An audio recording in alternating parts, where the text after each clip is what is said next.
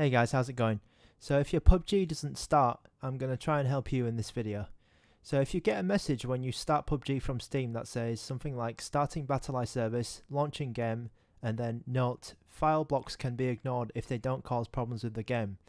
If you see this message flashing up when just as you start PUBG and then it crashes to desktop again, it might be something to do with the antivirus or anti-malware software that you're running on your computer. Now, what happens is you're running these antivirus or anti-malware programs, and then you download a new version of PUBG and try and run it. What it does is it actually moves the PUBG files into the virus quarantine, and then the game thinks that some of the files are not actually there, and then therefore it crashes to desktop, and then you can't ever start your game.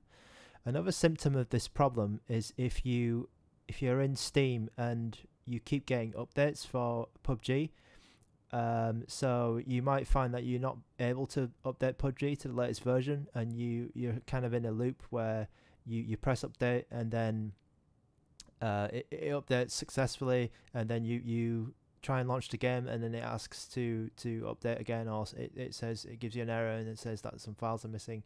So that's another symptom of this issue. And basically what's happening is your anti-malware software is moving the PUBG files into its own virus quarantine before the game starts. So then the game starts, it will think that the files are missing and then basically crash to desktop. The best way that you can fix this is to go to your anti-malware software and put an exception for the PUBG folder. So this is kind of the easiest way, to keep your anti-malware protection, and then keep playing the game as well, or be able to start the game successfully. Now, sometimes this actually doesn't work because there are files to do with the anti-cheat software, which comes with PUBG, which is called BattleEye. So there might be a problem where these files are somewhere else, and you missed the exception, or there's just something wrong with that. So you could also try disabling your anti-malware software altogether, and then trying to play the game.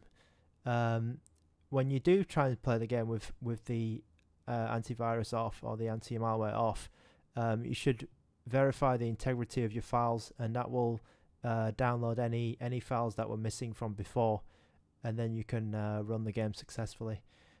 Finally, if you can't get any of that working with the exceptions, probably the best thing that you can do is just uninstall your anti-malware software, because it might not be too compatible with other games, and this BattleEye anti-cheat system seems to be quite common in a lot of recent games such as Rainbow Six Siege and PUBG. So I'm afraid you'll probably have to stick with Windows Defender or the Windows built-in anti-malware stuff to keep on playing these games. So I hope this video has helped out, and I'll see you guys next time.